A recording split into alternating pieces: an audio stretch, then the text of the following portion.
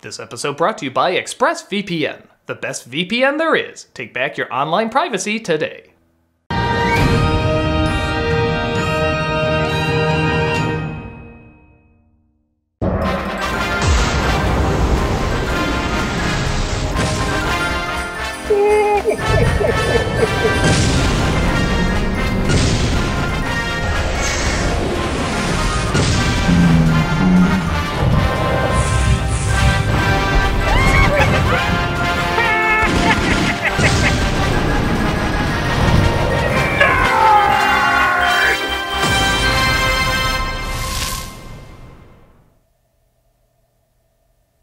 Hello, I'm the Nostalgia Critic guy. Remember it so you don't have to. And welcome to X Month. We don't have a doorbell, so I better check that out. Oh God, what are you doing here? And how'd you make that doorbell sound? It's one of his many gifts. So we trust you remember babysitting our teenage nephew today? We warned you about it 5 months ago. Yeah, but I moved studios hoping you wouldn't find me. We have eyes everywhere. The more I find out about you, the less I somehow know. We don't actually know when we're gonna be done, so best play it by ear. What, do you have some important stuff to do and you can't drag him along with you? No. And we just don't like spending time with him. Isn't that right, buddy? I don't care. Dude, you can't just leave him here indefinitely.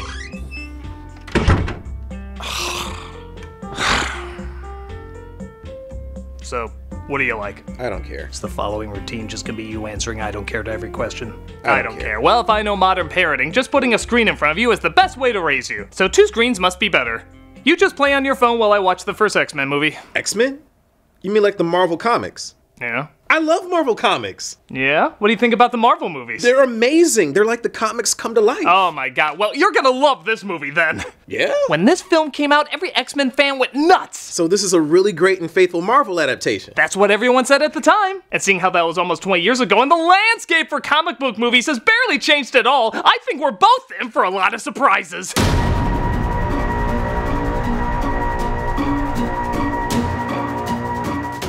When X-Men came out, there was little faith in it. With the exception of Blade, comic book movies at the time were seen more and more as a big joke.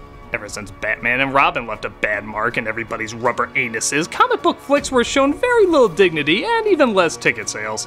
So when the loud and bombastic yet still poignant and challenging X-Men comic was given the big screen treatment, it was not given much of a budget, or even much credibility. Even the trailer has sort of a B-movie sci-fi channel feel to it. It looked pretty corny.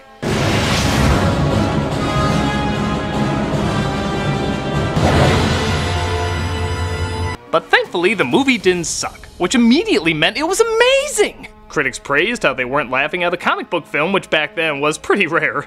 And fans loved seeing a certain amount of dignity, oh hell, any amount of dignity, given to one of the greatest comic book series ever made. But it's not like Doctor Strange where they made the Ancient One into a Celtic woman, or like Iron Man 3 where they made the Mandarin not an alien. It's so annoying when they change stuff like that. Well, again, I haven't watched it in almost 20 years, but seeing how people look back on it so fondly, it has to be a great adaptation. Man, I'm excited. So am I. Let's go back to the year 2000 when people really knew how to do comic book movies. This is X-Men. Ooh, the X shined! That means they're aware of the title. Mutation. The Final Frontier. We open on a brief narration and, wait, early 2000s movie, I'm guessing quick, fast, blurry shit? You know, this really was the cinematic equivalent of the upside-down visor. Every time you see it, you're so glad it's dead. And thus we open this action-packed comic book superhero movie with a concentration camp. Na-na-na-na-na-na-na. Yeah, looks like they're going all the way with this, keeping the backstory of classic X-Men villain, Magneto, totally in check. With his parents being killed in the Holocaust, discovering his mutant powers of magnetism at a young age, and creating his hatred for humanity during one of the worst times in humanity's history. At a time when the most recent comic book movie was Mystery Men, this was a ballsy start. Wow, that really is faithful. Oh, you bet. Just look at the next scene that takes place in the not-too-distant future, where we're introduced to Rogue, played by Anna Paquin. Only a few hundred miles to Anchorage. Rogue. Uh-huh. That's Rogue. Uh-huh. The 20-something, super strong, confident, one-liner spewing badass that sucks people's energy. Close. Now she's a teenager who cries a lot, is super depressed, and can only suck people's energy. So not Rogue. Hey, come on. I mean, Rogue was a tortured character. Yeah, but she was still cool because she was confident. She had one of the cruelest powers. She could never touch anyone without sucking their life away. But she turned that angst into something kick-ass, not taking shit from anyone, socially or physically. You could look up to her because even though you knew she was suffering, she still chose to be positive and full of hope. That's what made her one of the coolest X-Men. Well, sure, if you want to be right, but this character has a lot to look up to. Like what? Her angsty face that looks like she's trying not to shit her pants.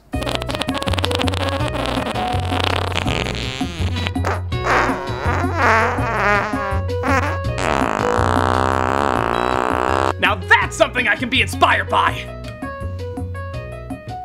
See, she's inspiring me already. Okay, in all fairness, Rogue's not a bad character here. She still has depth and is acted very well, it's just not Rogue. As the film continues, though, we get more faithful interpretations like Charles Xavier, played by Patrick Stewart, Jean Grey, played by Famke Janssen, and Senator Kelly, played by George Costanza's boss. Are mutants dangerous? I propose a poem about Susan's death. This senator thinks the evolution of humans, or mutants as they're called, are a growing threat because their heightened powers are becoming more frequent and powerful. A girl in Illinois who can walk through walls. Now, what's to stop her from walking into a bank vault? Okay, can anyone really be taken seriously in front of that Willy Wonka golden ticket mural? She's looking like the Virgin on a top.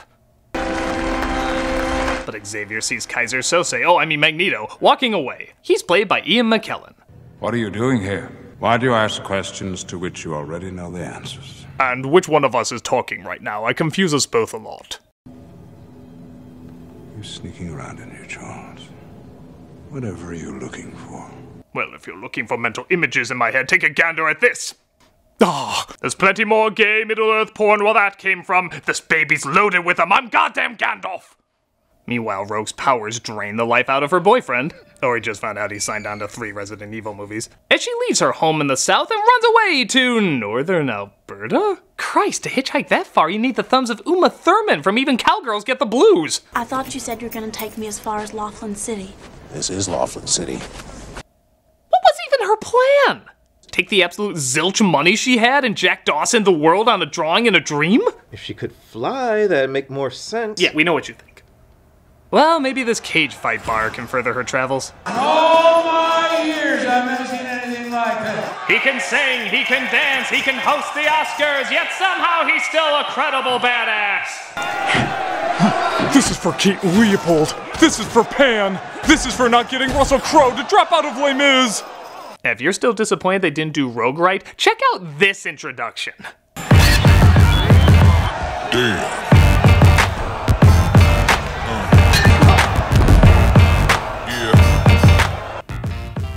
Did I just turn gay? We all did a little bit.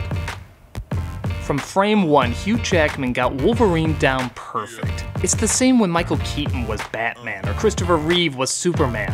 You didn't see an actor portrayal, you saw a childhood hero come to life. Sure, there's no mask or costume, but the overload of adrenaline and testosterone is so heavy, it just turned us into steaks.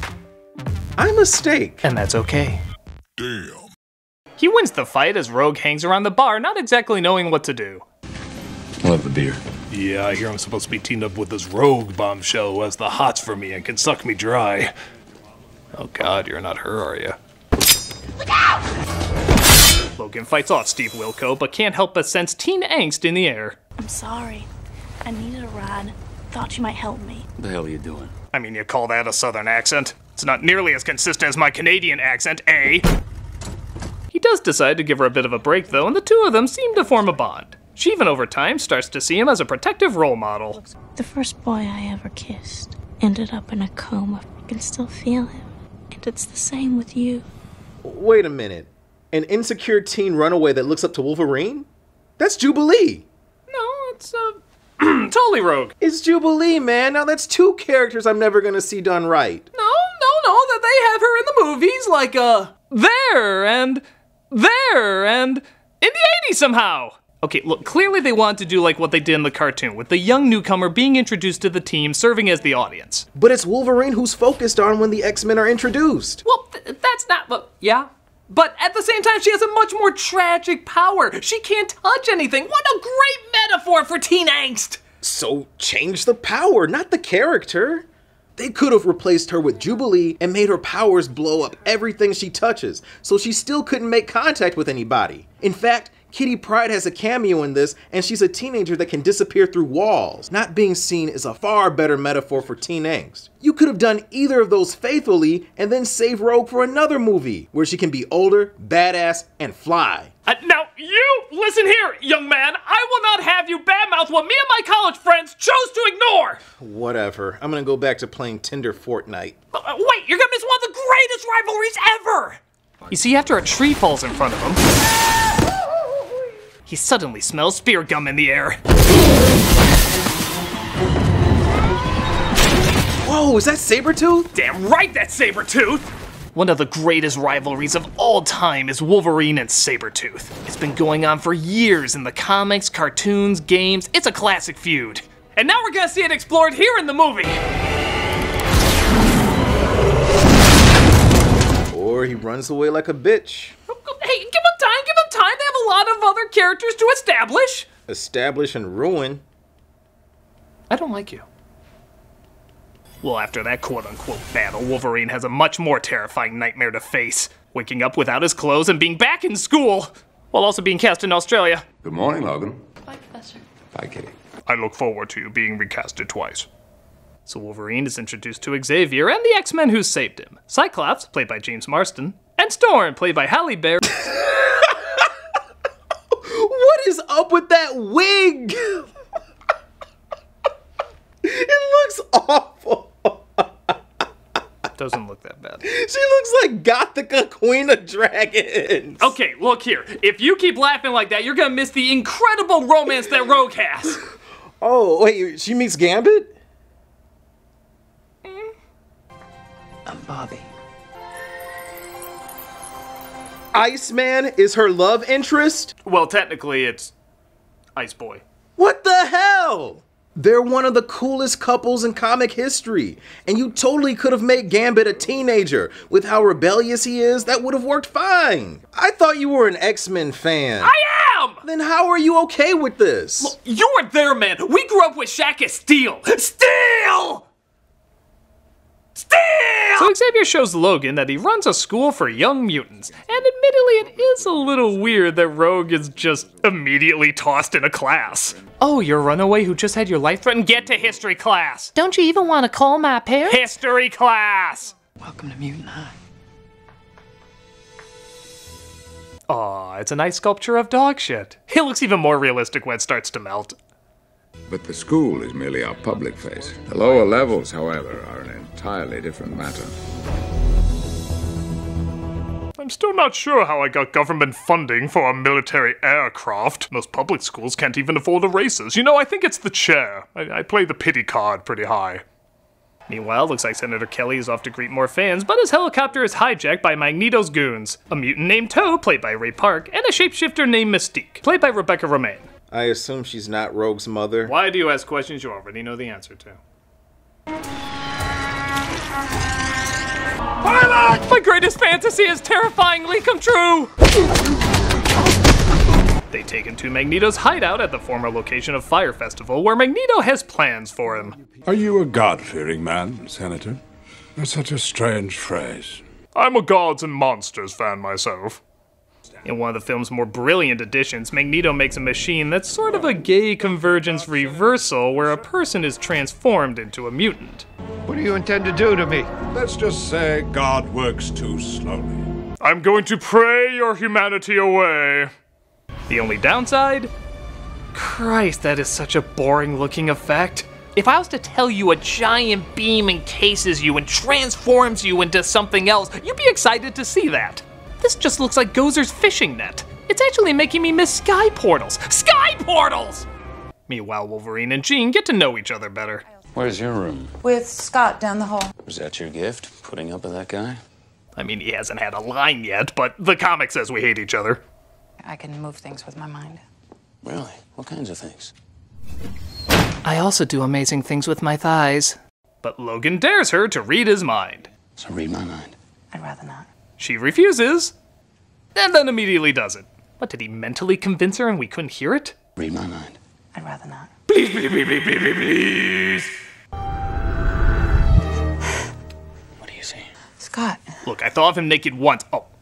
You gonna tell me to stay away from me, girl? Well, if I had to do that, she wouldn't be my girl. So I guess there is a little development of Cyclops and Wolverine's feud, but it once again kind of comes out of nowhere and isn't focused on much to feel genuine. In the cartoon, their personalities are so well defined, one always following the rules, the other breaking them. But here, we know so little of what Cyclops is like. We just know he wears Tom Cruise shades, so I guess that instantly makes us hate him. You know, it's weird that the best rivalry in this superhero movie is between the two old guys who rarely see each other.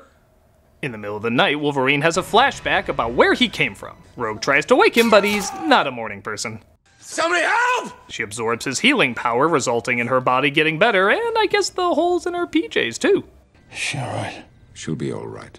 Yeah, you're under arrest for stabbing a student. Oh, wait, I forgot. We're on Hogwarts rules. Anything flies in this damn school. Meanwhile, with Kelly's new mutant abilities, he photoshops himself free and swims to shore. And I gotta say, with all the cool powers you could have given him, British sunbathing is not one of the more impressive ones. Even Stan Lee here is like, boy, when I envisioned X-Men as a movie, this is not the imagery that came to mind. Meanwhile, Mystique disguises herself as Bobby to tell Rogue to take her Fiona Apple wardrobe out of here. Where is she? Who? Rogue. She's gone. She's gone row. I almost said it. Xavier uses a device called Cerebro to psychically locate her. Oh, I do hope this means more palettes of gray. It's not like the X-Men ever had much color in it. He locates her, and Wolverine decides to steal Cyclops' bike to find her.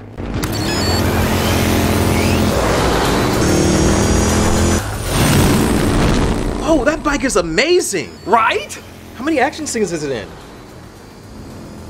Well... That's what I thought. Hey, this is exciting! X-Bike! Hey, kid. Get to history class. What do you say? Give these geeks one more shot. Wolverine convinces Little Green Riding Hood to come home while Cyclops and Storm search for her in the train station. Come along now. I told you. We don't talk to people with Viewmaster eyes. But things heat up when Magneto and Sabretooth attack. Alright, so we're gonna finally see Wolverine and Sabretooth go at it. Sabretooth is going after Storm, and Magneto is going after Wolverine? It should be the other way around! Magneto and Storm should be tossing things at each other, and Wolverine and Sabretooth should be clawing each other's faces off. We're halfway through, and the greatest rivalry ever hasn't even been built up at all. Him and Mystique barely even talk. I can see why they're called mutants, because half of them are friggin' mute! You damn kids! With your Marvel movies refusing to fix what's not broken! In my day, Spawn took orders from a Muppet aardvark, and we liked it! Well, no, we hated it, but we liked hating it! Tell yourself whatever you want to, man. I'm going to watch the Avengers Endgame trailer again. You know Mistress Death isn't in there. Phony movie! Phony movie!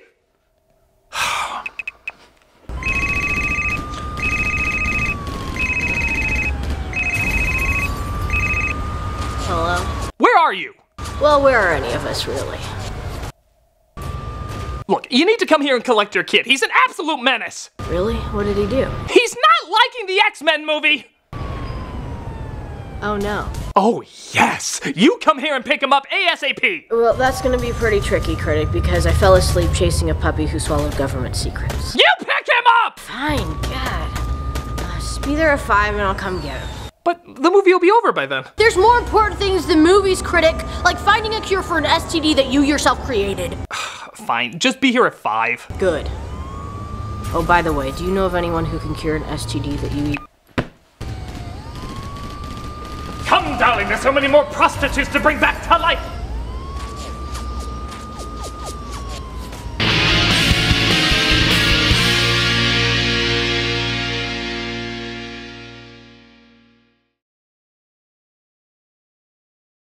Shopping, I love shopping, I love shopping, I love shopping, I love... What? I just bought 72 copies of the smash hit drama Orange is Due Taxes, but I don't even like 72 copies of the smash hit drama Orange is Due Taxes, unless somebody hacked my credit card information while I was shopping online! Wait a minute, that can't happen because I have ExpressVPN. Without a VPN, your credit card information is wide open to hackers when you're doing online shopping. If a hacker discovers your information online, they can spend your money and access your shopping account, all because you didn't have ExpressVPN protection. That's because ExpressVPN encrypts your internet data, preventing others from sniffing your information over the network. So you can shop online with peace of mind thanks to ExpressVPN. They have the fastest speeds, consistently faster than other VPN providers. Server locations in 94 countries, giving you plenty of options to choose from. Apps for every device, including Windows, iOS, Android, Mac, Linux, router, and more. And it's easy to use, you just connect with one click. It's internet without restrictions. Securely stream or download content from anywhere, anytime. It's also the market-leading VPN, rated the #1 VPN service by TechRadar. I use it because I shop online all the time like you probably do, and I want my information protected as much as possible, so that everything's all good. ExpressVPN is less than $7 a month with a 30-day money-back guarantee. So take back your internet privacy today and figure out how you can get 3 months free by clicking on the link in the description box. expressvpn.com/nostalgiacritic. Take back your internet privacy today with ExpressVPN, so everything can be all good, all good, all good, all good. ExpressVPN, the best VPN there is. Take back your online privacy today. Hey everybody, just letting you know we're gonna be at C2E2 in Chicago. That's me, Brad Jones, Rob, Malcolm, Tamara, and a whole bunch of the Channel Awesome gang are gonna be there. We also have a panel, Movies Everybody Disagrees With You On, where you get to talk about the movie that everybody, well, disagrees with you on. It's your panel, it's a lot of fun. We've gotten a booth at this con a ton of times, it's a lot of fun, and we'll see you there.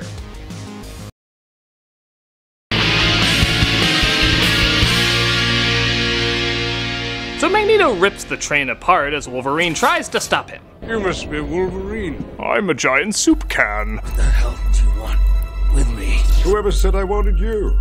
You're not my type. I prefer redheads. Blue redheads. It looks like he's after Rogue instead of Wolverine, and he knocks her out cold.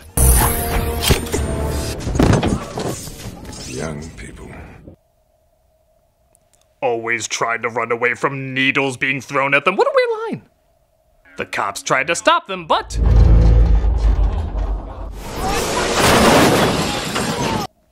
that's just awesome. He points their own guns at them, but Xavier controls the minds of Sabretooth and Toad to stop him. What do you want her for? Can't you read my mind? You forgot my shielded magic helmet. You'll have to kill me, Charles. I don't think I can stop them all. Hey, I have a better idea. Why don't you use Sabretooth, who you're controlling at the moment, to take off his helmet so you can read/control his mind? But the friggin' professor can't figure that one out as he just lets Magneto go.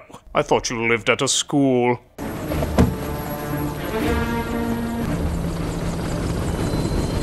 Just be sure you bring her back in time for history class. Just as the X-Men are about to go looking for him, they get an unexpected visitor. Can I interest you in Bigot Scout cookies? Well, I'm not saying I'm enjoying this. I'm relishing it. So Xavier reads his mind to reveal what we already know, so it's pointless to show again, as Storm tries to comfort Senator Jelly Donut. I'm here. Don't want to be alone. All right. You know, even Storm kind of sucks. Yeah, even back then I thought that. I mean, Halle Berry can turn in some great performances, but she's not really an image of commanding strength. You look at Storm and you see a goddess of lightning, a presence that demands authority. This Storm acts like a nervous high school counselor on her first day. Do you hate normal people? I suppose I'm afraid of them. Can you imagine if one of the guards from Black Panther played that role? That would be awesome. But then we wouldn't have Halle Berry's amazing African accent. Logan, you can't do this alone. Hang on to something. Help us. Fight with us. Where are you going? Has brown hair? Am I allowed to say that sucks? You are. It sucks. Hard. So the senator turns into a melting sperm as his body rejects the mutation. Xavier tries to use Cerebro to find Rogue, but it looks like Mystique infected the machine. Using, oh no, green goo! That's always bad in movies! Xavier is knocked out, and after, let's see, 2 sentences of Cyclops talking to Xavier in the entire movie, we suddenly get a monologue about how close they are. You can still hear me, can't you? You've taught me everything in my life that is ever worth knowing. That if anything happens, I'll take care of them. Aw, they cut away before he sang to him. I've been dreaming of a true love's kiss. But Jean uses Cerebro to locate them as Magneto readies his, oh god, G.I. Joe bomb! Batteries aren't included! Magnificent, isn't she? Are you going to kill me? Yes. Wow, he just said it. You don't see that happen in movies. His bedside manner is on par with Arnold from True Lies. Are you going to kill me? Yep. Magneto is here, Liberty Island. His objective is to mutate the world leaders at the UN summit on Ellis Island. You know, for the not too distant future, maps are becoming very impractically stupid. Wait, I'm gonna put my face on it. You see the funny face I made? You see? Maps. What about Harbor Patrol? Radar. If they have anything that can pick up our jet, they deserve to catch us. Or you could let them know there's a mutant terrorist at the Statue of Liberty. Yeah, why are they doing this alone? I mean, I know there's prejudice, but if you just say a mutant is about to wipe out the world's leaders, I think some military would get there pretty quick. Maybe then you can fight him with a ton of backup and not leave an entire school unmanaged without an adult. Oh, it's okay. Every kid's just a nuclear time bomb, not always aware how not to explode. You actually go outside in these things? What would you prefer? Yellow spandex? Next you'll be telling me in another Marvel film a raccoon will be firing a machine gun. Oh, ha! Yellow spandex. Gotta love the sick architect who designed this. The giant jet comes out of the friggin' basketball court. They don't give a shit about the children's safety. Imagine some kids just want to play midnight basketball. Oh, I'm gonna whoop your ass good, Billy! Nah, you're the one that's going down. Hey, you're finding more things wrong with the movie, huh? Well, maybe when I see what kids grow up with comic book movies today and how much more faithful they are, I feel a little jealous about what we got. I mean, yellow spandex. No, that wouldn't work in this more realistic world you created. But then neither do all these plot holes that were originally designed for a bombastic comic universe instead of a down-to-earth one. Yellow spandex would work in Watchmen, in Avengers, and eventually even in later X-Men movies. I'm realizing more and more what they chose to take out and leave in doesn't always match the style and tone they created for this universe. Well, I'm sure that's what they could do at the time. But why didn't they just go all out? Why didn't they make a comic book movie? We all know we're gonna see a comic book movie, so why didn't they make a comic book movie? We knew what we were in for. It looks like some good action's coming up. Who cares? No, look, let's see. So Magneto gets ready to transfer his power to Rogue so she can use the device to transform everybody into a mutant, draining all the life out of her. Once I give my power to the girl, I'll be temporarily weakened. Aren't all men. That's why we leave immediately afterwards. The Blackbird lands, I guess not so elegantly. Sorry? You call that a landing? Call that a punchline? Thankfully, Mystique went to mime school as she stands ridiculously still as they walk past her, and then she takes on Logan's form to attack. They just recreate what Hugh Jackman does in the mirror every morning. So this fight scene is a little odd. On the one hand, the battle between Mystique and Logan is actually pretty cool and creative, though I didn't know Spider-Manning up the walls was one of her powers. However, the X-Men battling Toad seems a little weak because, well, it's the X-Men battling Toad. Who gives a shit? How could they not take this guy out in a millisecond? Look at this. Storm can control the weather. The friggin' weather, master of the elements. What does she do? I'm gonna go for a stroll. I'll take my time to admire the architecture and, oh no, face my hand, politely gesturing you to stop. I politely gestured! They're so pathetic, he even has time to do a little dance. What the hell even was that? I love to sing about the moon and the June and the springer.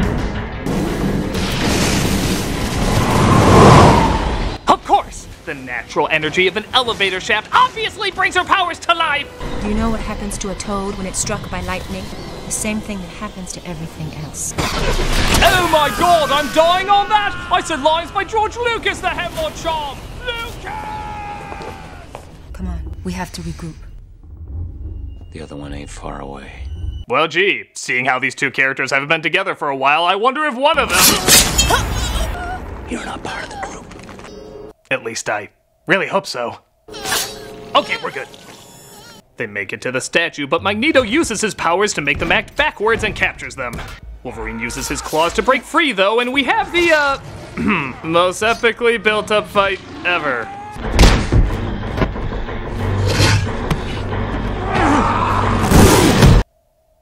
You know, it's not even like you even needed that much between them.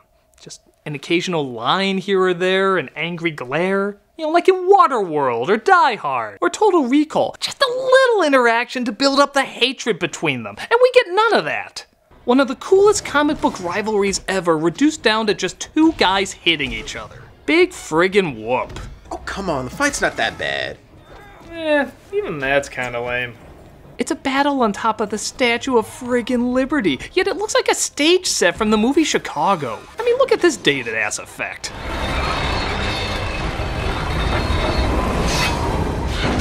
Why, wherever did the switch from CGI to live action happen? I simply cannot tell! Hitchcock did a fight on the Statue of Liberty decades earlier, and not only did it feel more grand in scale, but somehow it felt like it had more color than the actual color movie did!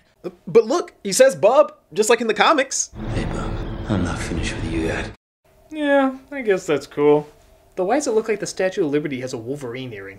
And look, after Storm warp whistles him to the top, we still have to see that radioactive egg drop soup effect almost consume the city. But it ends on a nice note. Look! A figurative and literal touching scene where Logan gives his power to save Rogue. Come on, kid. You don't want to miss history class. But look, it's nice. It almost kills him, so he was willing to sacrifice himself for her. I guess. Actually, Jesus, this poor guy spends half the movie friggin' passed out. Narcoleptics have their eyes open more than him. So Magneto is arrested, and Mystique somehow survives 3 knives to the chest. Yeah, nobody dies in these movies, and somehow everybody dies in these movies. And she takes over the identity of Senator Kelly. Mystique. Son of a bitch. Okay, if that eye thing was on screen for a frame and they paused it at just the right moment, I could see maybe people not catching on to it. But look how long it goes after. From many parents' rights groups. How did everybody miss that? Senator, there's concerns you're turning into Jar Jar Binks. That's absurd. Oh, I mean, at least Misa not a mutant, ha ha ha. Actually, Binks is worse. Okay, got it. Everyone manages to heal up, and Xavier gives Logan the location of where he might find some answers about his past. So he's off, but not before saying goodbye to Rogue. I kinda like it. It reminds me of how I almost died. I don't want you to go. I'll be back for this. No, I gotta take a leak and I hate wearing it in the bathroom. Just hold on to it before I leave you forever. Finally, we see the only real rivals in this movie sequel bait the hell out of this series. Doesn't it ever wake you in the middle of the night? The feeling that someday they will pass that foolish law and come for you. Well, it's American politics and nothing ever gets accomplished, so probably not. The war is still coming, Charles, and I intend to fight it. And I will always be there. Old friend. Unless I die a couple times and or wipe out all mutants off the face of the earth, but you know, these movies are pretty consistent, I can't see that happening. They exit via giant condom, and I guess the most authentic X-Men movie has finally wrapped up. Wow. You know, you were totally right. When you compare it to comic book movies today, this isn't nearly as impressive as I remember it. Well, it's okay. Yeah? How? As an adaptation, it doesn't have the color, imagination, or depth of characters. As a standalone movie, it's kind of bland with a ton of plot holes. Apparently there was 15 minutes cut from it, and it really shows. It just kind of feels like we go from scene to scene with no big emotional impact ever being made. Well, okay, I guess that's all true, but look at it this way. When it came out, nobody took comic book movies seriously, mostly because they followed the source material even less than this film did. So attempting to be taken seriously talking about prejudice while also trying to be somewhat faithful to a source nobody took seriously was kind of risky. It had to take baby steps, find a middle ground so that future comic book movies could take more chances and risk higher budgets. Sure, the movie's just okay, but being okay back then is what led other comic book movies to being great today. Even if it didn't leave as great a story as you remember, it still left a great impact for comic book movies to follow. Guess that is a good point. You know, we actually learned a lot with the different comic book movies we grew up with. Yeah, I guess we did. I'll be your aunt and uncle. You know, this was actually a much better experience than I thought it was gonna be. I paid the fool that kidnaps my son. Dad! Your dad, Mr. T? There he is. There's the guy that kidnapped your son. It certainly wasn't us, because we're saying it certainly wasn't us. That is a foolproof argument. Come here, sucker. I'm gonna kick your ass. Eat my cereal. I pity the fool that don't eat school. He's a Nostalgia Critic and he remembers it, but probably not for long. Yeah, this is your ass, and this is your ass on Mr. T. Any questions, fool? Here's the answer. Get to history class!